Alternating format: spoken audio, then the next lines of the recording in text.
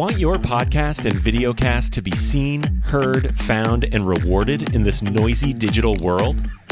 Then join podcast industry experts Tom Hazzard and Tracy Hazzard as they debunk all that outdated and bad advice you've been getting from the podcasting gurus and share what actually works today, bringing you those smart cut tactics proven to feed thousands of brands, blogs, videos, podcasts, and social channels with bingeable, original voices like yours.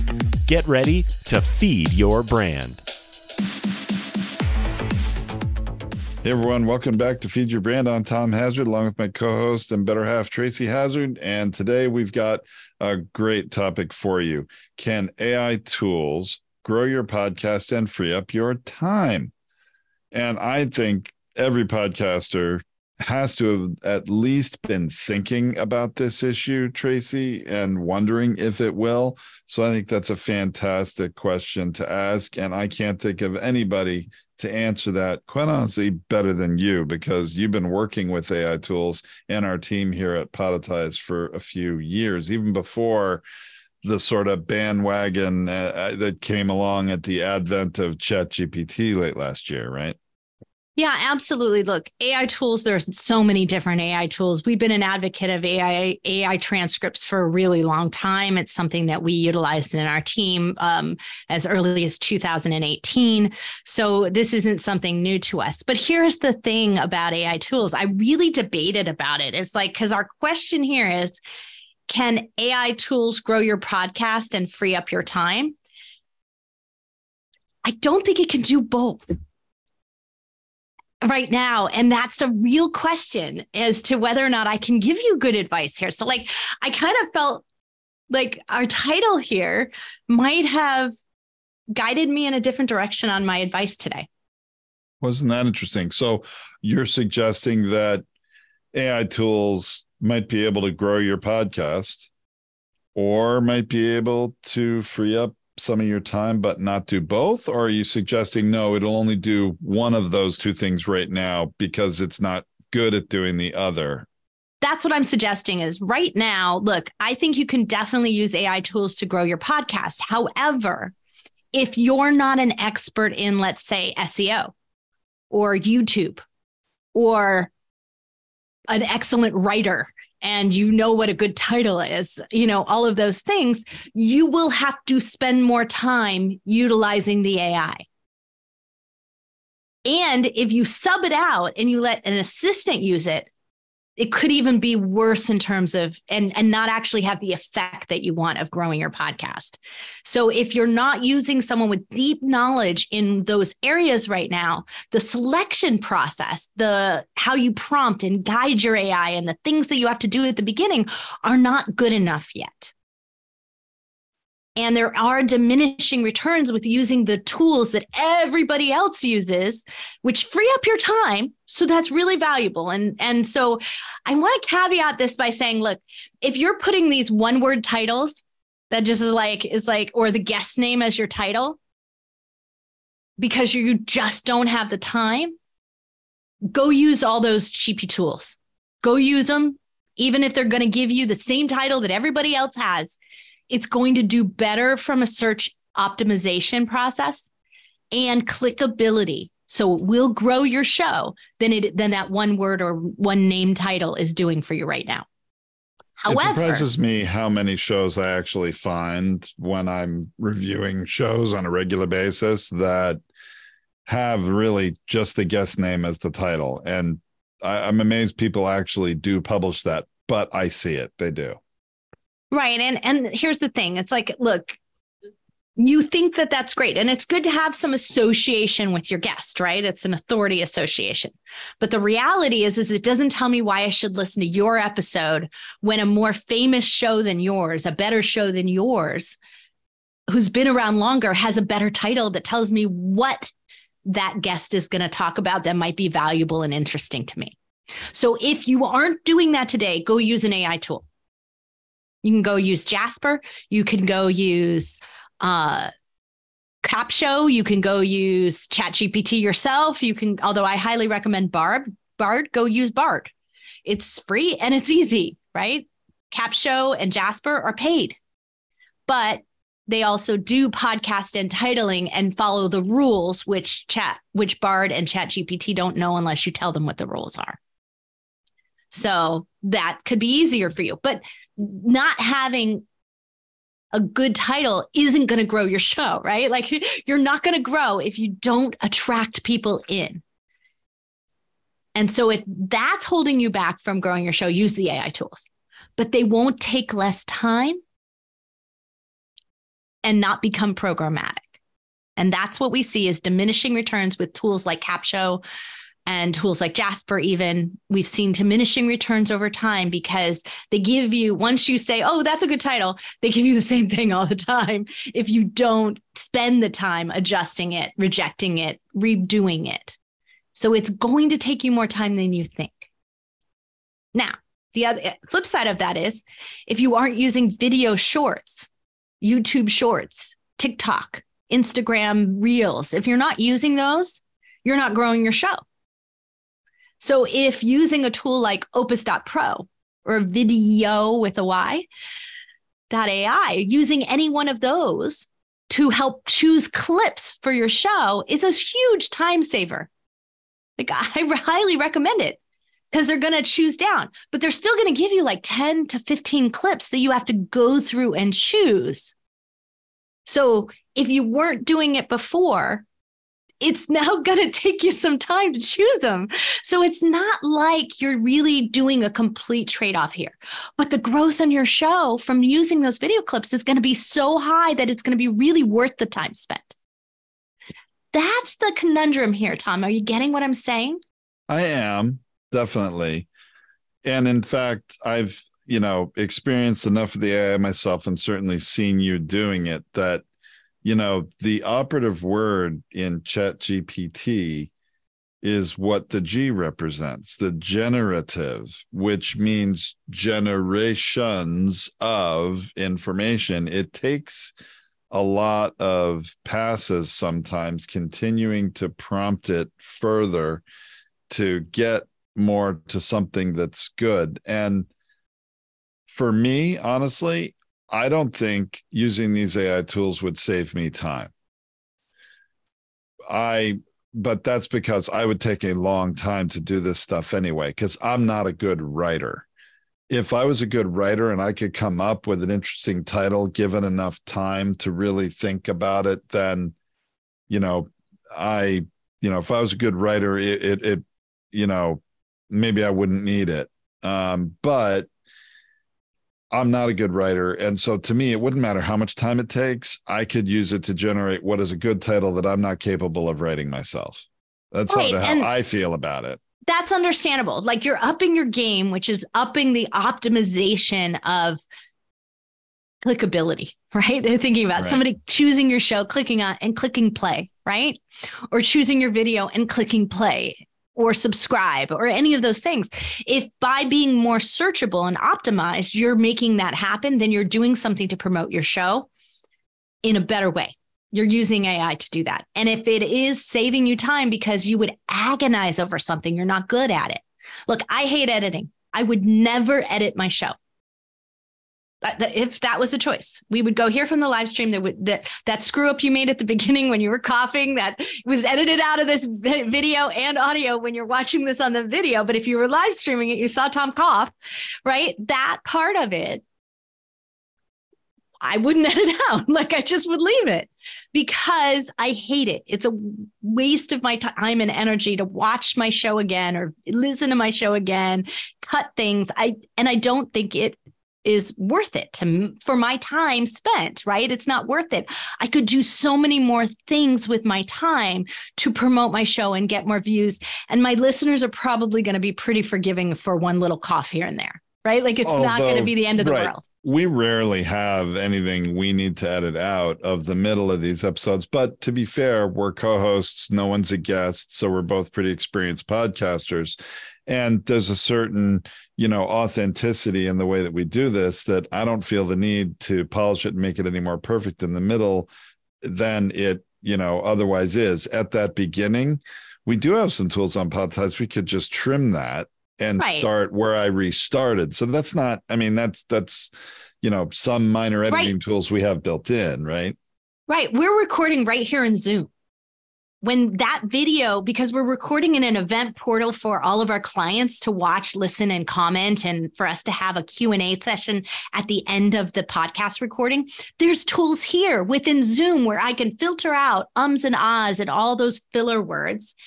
And I can also edit at the beginning and end and even make a cut in the middle if I need to. So there's actually tools there. If I really needed to cut something urgent, I could do.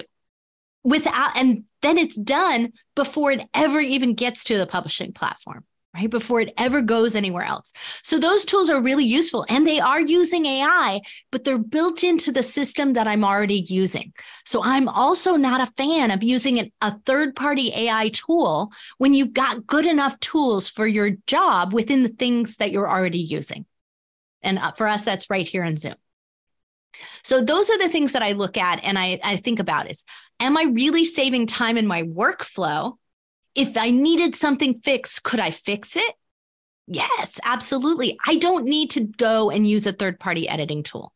I'm not a fan of some of those. I think they overfilter, they over-edit because they are trying to justify the cost of using them. So you're now wasting time and probably hurting the listening experience by using some of those sound editing tools when you don't have a necessity to use it because you're doing a good job recording. The authenticity matters more. All of those things are there. So this is where do we spend our time and what do we spend our time on? And I'm a proponent of using the AI for doing the things that you will not do, like writing titles, Tom, for you. Do the things that you will not do that have a powerful impact on the promotion and clickability of your show. That's where we can use our time best spent.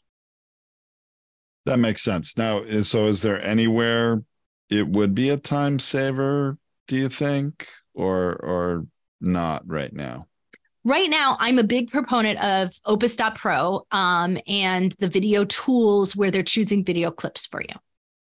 I think they do a better job than human beings do because we get a little caught up in our own lingo and our own ideas, and we don't think about the fact that most of the people watching our video are not as far along as we are in our journey of whatever it is we're teaching. They're already tapped into the things that people will respond to better. So they do a better job. But again, most of them are going to throw up in a 30-minute, length video. They're going to give you about 10 different clip options. So you still have to be selective and take the time to make the selections that are right for your brand, right for you. Don't just go with the first 3 they give you. Sure. So the video clips, that's more about promoting your podcast. They're not the podcast itself. I bet there's a lot of people that probably aren't even going to that extent using those video clips to promote their podcast. And what I'm saying to you is that's where you're really missing the biggest power. So if you use that tool, this is where you're going to get the most engagement back, the most views back. Put those into YouTube Shorts, put them into TikTok, put them into Instagram Reels, wherever you have an audience. Go there and put them there and see what happens. If you've never done that on YouTube Shorts, go do it right now. Go do one. You can go to Opus.pro and you can get, I think you can even do a free trial. I'm not 100% sure on that. Don't quote me on it. But for under $30, you can get enough to do a month's worth of videos and go get your clips. And then try it for 1 month. But what we see on YouTube Shorts is about 300 views hit per short we put up. And if you think that doesn't have a translating power to people checking your channel, checking the long video out, you've left them with a teaser. As long as you put the actual link to the real video, they're going to go check it out. There's going to be a percentage there who liked the tip and wants to hear more. And that's going to grow your show. I would think from a, growing your show perspective also, using Bard, ChatGPT, some of these tools to help write a really engaging description for the episode and a more lengthy one. Because a lot of people sort of phone in the description, so to speak. They really don't spend a lot of time on it. And it does figure into the search functions of all the listening apps. I want to clarify what you said in case the audience didn't hear that properly. Tom's talking about your one show description, not your episode description. I actually think it's a waste of time on the episode descriptions right now because the listening apps aren't really good enough yet. But the show description matters way, way, way, way more because that's somebody deciding whether or not they want your show is worth listening to and subscribing to. And if they subscribe, they hit all of your episodes. Sure. I agree that the show description is more important. I was actually talking about also doing the episode descriptions because they do figure into search, but they're not as obvious when people do a search. They're way below the fold in the search results. All the shows come up first. So the show description is more important, no question. Right. And so it's really worth it there is what I'm saying. So I would rather see you, if you've got to prioritize your time, do AI video clips, shorts, under 60 seconds, 59 seconds. Keep it at 59 so you don't mess it up. Do those first. Title your episode second. And do your show description third. And your show description is a one-time thing, so it shouldn't take that long. I mean, you might need to sit down and do it for an hour and get it right and get 4,000 characters in and, finesse it back and forth and get it looking right. But 1 hour of time is going to make a huge difference long-term for you, for your show. That's the biggest impact we see in sort of subscriber growth from one single show change.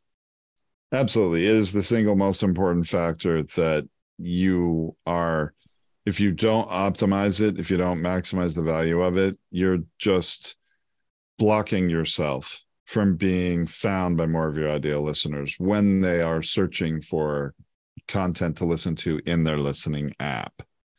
So it's super critical. I can't tell you, I mean, every single day, literally not a day goes by that I'm not doing an appraisal of a podcast, reviewing somebody's existing podcast for them and see that they have a 1 sentence or 2 sentence description. It's every day it happens. It's shocking. And Tom's not talking about the episode. He's talking about the show description. I'm talking about the show description for sure. And I am talking about the show description there.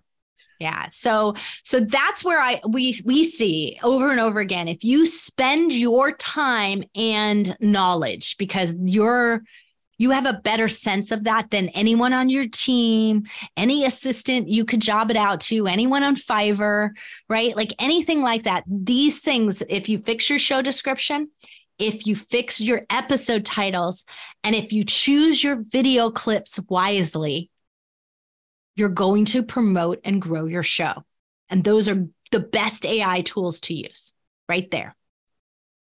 Now, there are lots of other AI tools that can do the descriptions and can do all of those other things, edit the show, do those things. I just don't see enough effect to make it an ongoing worth your time.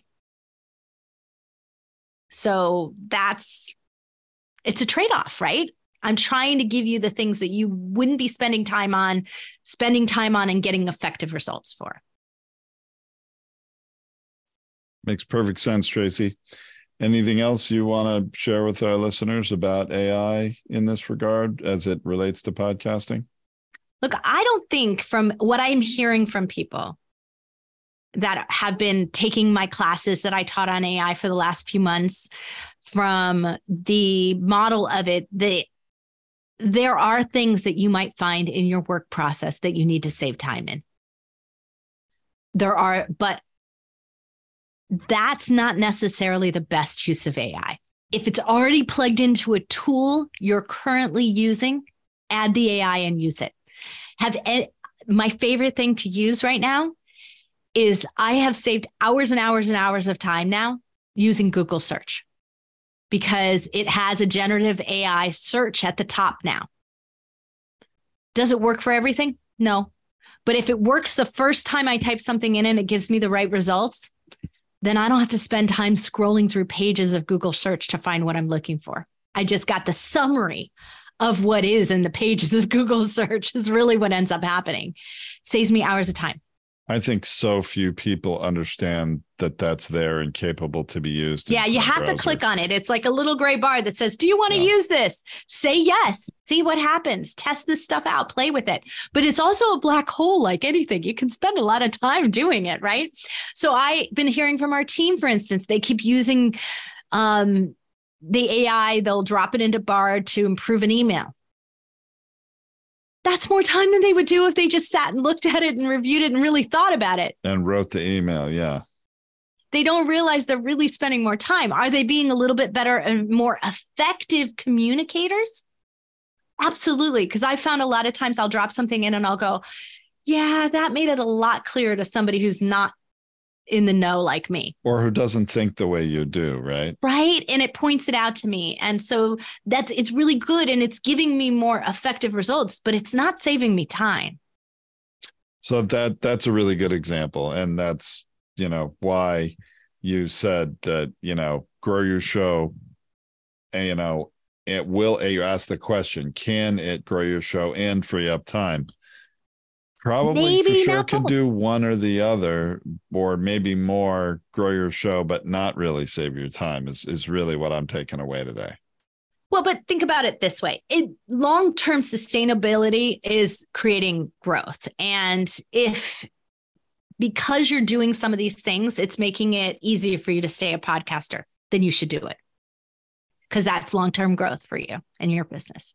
So if using one of these tools just makes it easier for you, less stressful for you, even if it's giving sort of like homogenized results like everybody else, but it's keeping you podcasting, your voice is still original and it's getting out there. It's way better than quitting your show. So I would want you to do that.